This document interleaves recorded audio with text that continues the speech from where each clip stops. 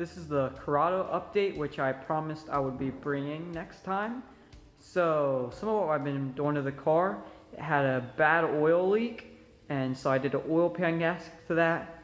I found out it did have a rubber one in before, and the shop gave me a paper one, which did not work out too well. I found out because of the grooves on the oil pan that you should put some kind of gasket maker or something to seal it up, because it leaked oil way worse than it was even before. So I pulled it back down, and then this time I made sure I got a rubber gasket like it originally had, and yeah, I cleaned up the oil pan, the oil leak, and it is much better. So that's awesome. Don't like leaking oil everywhere. So that's good. About a month ago, I was going to Hunt Valley Cars and Coffee, and about halfway down, the car started making the noise again. So had to stop. It was not a good day because I thought it was fixed and found out it wasn't. But hey, it's how things are. And then we left the car and I rode my friend's car down to the show. Still got to see some awesome cars and it was awesome. I definitely want to go back.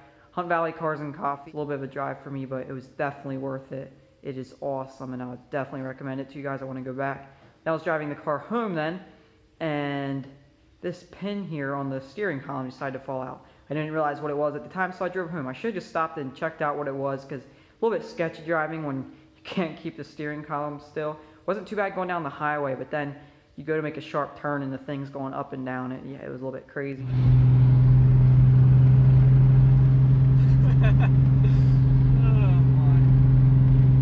Yeah, I don't know if there's supposed to be some kind of lock on that or how it's supposed to stay in place. But that was a pain, but thankfully got that figured out. I also got some spoon-fed tuning parts for the car, which I showed you guys the rain tray already.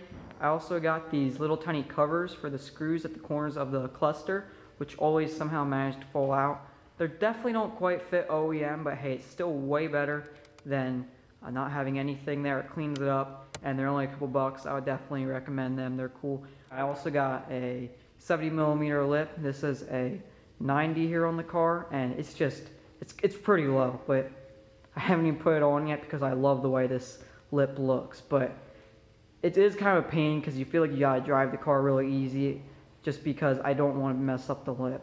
But hey, it is what it is. Hey, it's better look cool. But yeah, definitely like that. So yeah, definitely check out Spoon-Fed Tuning. They have a bunch of other great parts, which we'll see. Maybe we'll add some more carbon fiber parts to the car. I'm excited to go do some cruising this afternoon. We'll see how the clutch is doing or whatever's making the noise. Yeah, hopefully gonna get that fixed soon. I just want to keep doing some more driving.